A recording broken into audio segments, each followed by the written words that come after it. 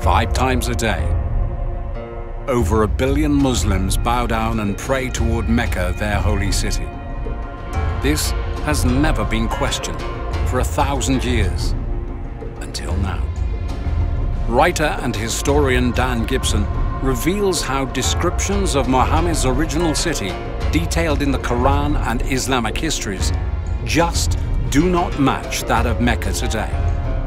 I first came to Arabia in my early 20s, and I've spent more than 30 years exploring every corner of this amazing part of the world.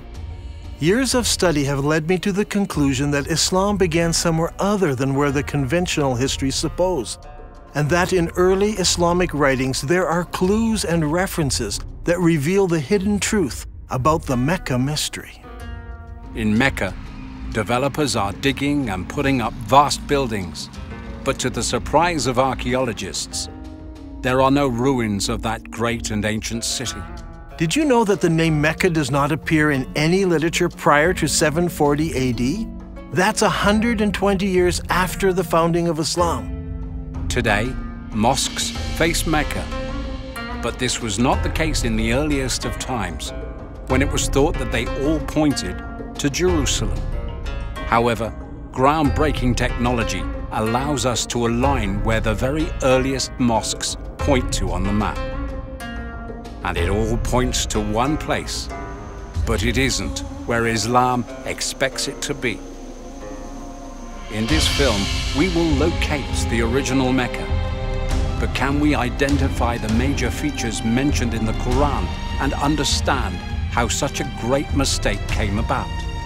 Can we find the original mountains of Marwa and Safa, and the watercourse where Muhammad used to run? Or the marker stones that set the boundary to the forbidden gathering place?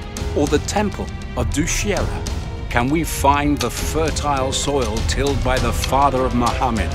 Or the trees and vineyards? It's all here, including the cave where Muhammad received his first revelation. I think that this is one of the holiest spots for all of Islam. We will discover how the earliest Islamic empires burned not just the libraries of the West, but even their own writings.